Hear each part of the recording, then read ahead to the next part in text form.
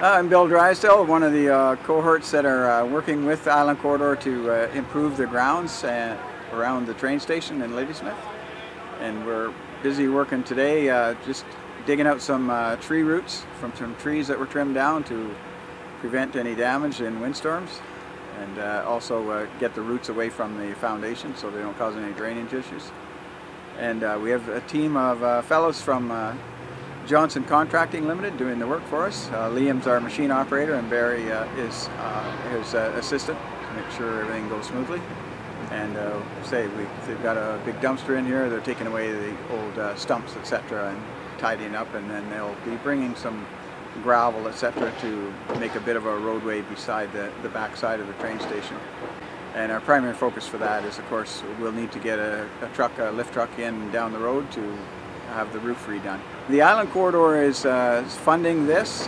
They're interested in improving the building, and down the road they hope to have a tenant of some description. Their main interest is in getting a group, a non-profit group of some description, or perhaps a couple of non-profits.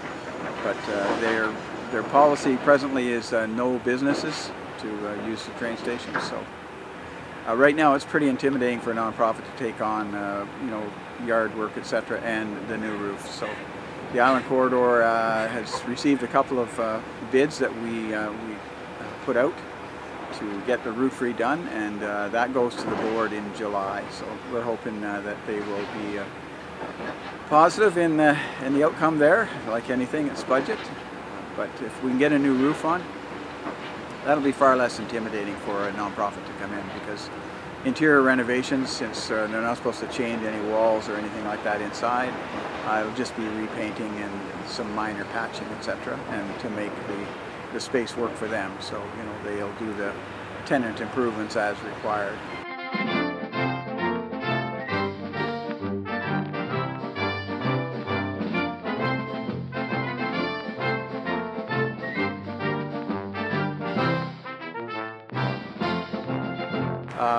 For Ladysmith, I know that this is the second train station that was here, but it's a part of Ladysmith history. We should be preserving our history.